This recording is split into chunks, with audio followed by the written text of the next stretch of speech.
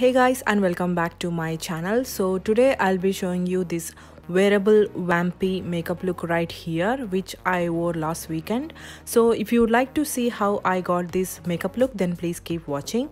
And I have already moisturized my skin, so jumping straight onto the primer, I'm taking this Benefit Porefessional primer to prime my face. So I'm applying this to the areas where I tend to get oily, and I'm using my fingers to blend it before going with this PIXI setting spray, and I'm giving my face a good spritz of that, and this just makes your foundation last much longer than usual.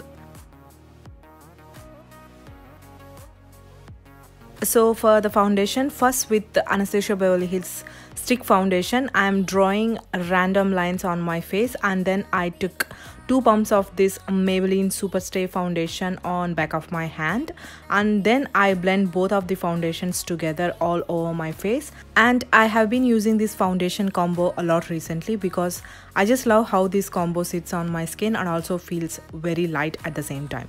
So I'm bouncing my beauty blender all over my face until I'm happy with the way it's looking. Then for the concealer, I'm taking this IT Cosmetics concealer, just a very small amount, and I'm warming up the product on back of my hand, and I'm concealing my under eye bags, and also I'm applying this onto my eyelids as well, and it gives that full coverage without leaving cakey or anything like that. As you can see, the difference is just amazing. So I'm applying this under my eyes, my eyelids, and the remaining product onto the areas where I felt like it needed some coverage.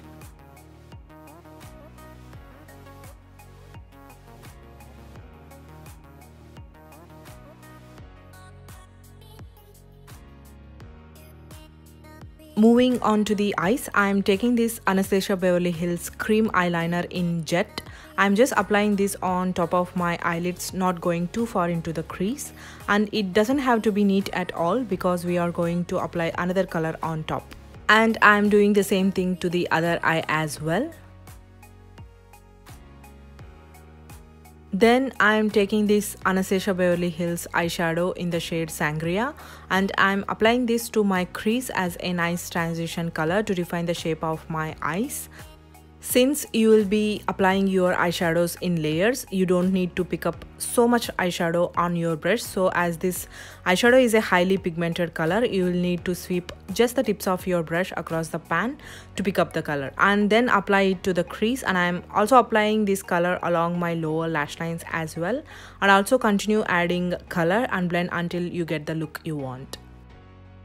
Then I'm taking these 2 shades called Semsa and Yugo from Anastasia Beverly Hills Amrezy palette, and I'm just packing that color on top of my eyelids gently, and again not going too far into the crease.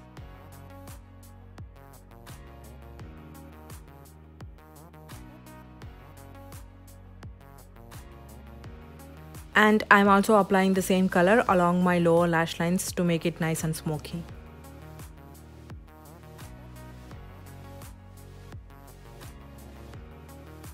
Then taking this shade called 1988, and I'm applying this into my crease just to make sure my eyeshadows are blended into each other and there are no harsh lines or anything like that. And I'm also diffusing that color into my lower lash lines and making sure my both eyes are looking as similar as possible. Then taking Anastasia Beverly Hills setting powder in Banana, I'm just setting those concealed and highlighted areas. So use an appropriate amount of setting powder, and the goal is to apply enough powder to give your skin a velvety finish, but not so much that it's visible to the eye. To fill in my brows, I'm taking this Anastasia Beverly Hills Dip Brow Pomade in Ebony, and I'm filling in my brows. So first brush them to see the shape and then start filling them in, and it's just a great way to define them, and this can help frame your face and polish off your whole look.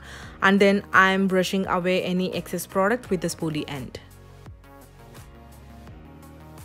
Then I'm taking this L'Oreal Paris Infallible eye pencil in the shade Aubergine, and I'm tightlining my upper and lower waterlines.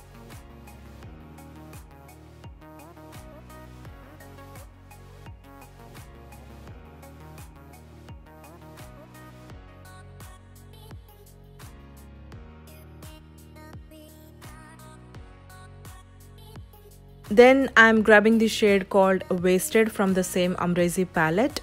I'm applying this to my brow bone and into the inner corners as a nice subtle highlight. Then with Tarte Lights Camera Lashes Mascara, I'm applying tons and tons of mascara onto my upper and lower lashes to add that extra volume to my lashes to make them look fuller. So place the wand against the base of your lashes and wiggle it back and forth a little, and you want the most of the product to be applied to the roots, which will make your lashes look longer and keep them from getting weighed down on the tips. Then taking Too Faced bronzer and highlighter duo palette in the shade Pineapple Sun, I am taking the bronzer shade and I am contouring the usual parts of my face where I would generally contour, that is the hollows of my cheeks, my jawline, my hairline, and I am contouring the nose and lips as well to make my face look slimmer.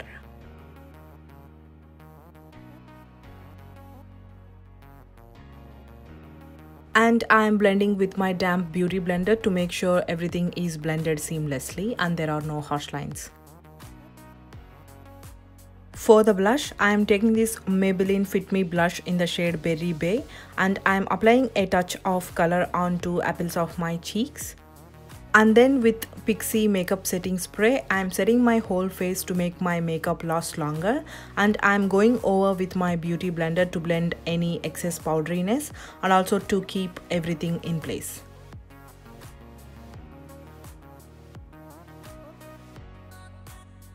Then I'm taking this highlighter shade from Too Faced Pineapple Sun palette. I'm applying this to high points of my face, and this will give your skin a beautiful color boost and enhance your bone structure as well. So I'm applying this on tops of my cheeks, bridge of my nose, cupid's bow, my chin, and above my eyebrows, and also onto my brow bone area and inner corners of my eyes as well to attract light, creating the illusion of brightness and height. And here I am wiping off my lip balm with a washcloth before going with the lipstick. So for the lips, I am taking this L'Oreal Paris Infallible liquid lipstick in the shade Chocolate, and I am applying this all over my lips with my finger.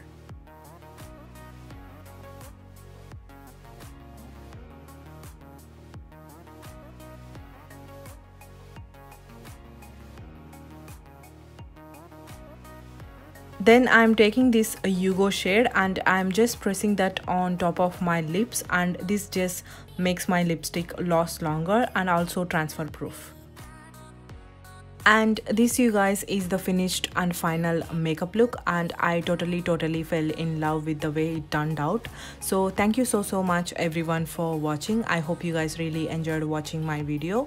Please do subscribe to my channel if you haven't done already, and the button is just down there, and press the bell icon to be notified every time I post a new one, and also like this video if you do, and I'll see you guys very soon in my next one. Bye.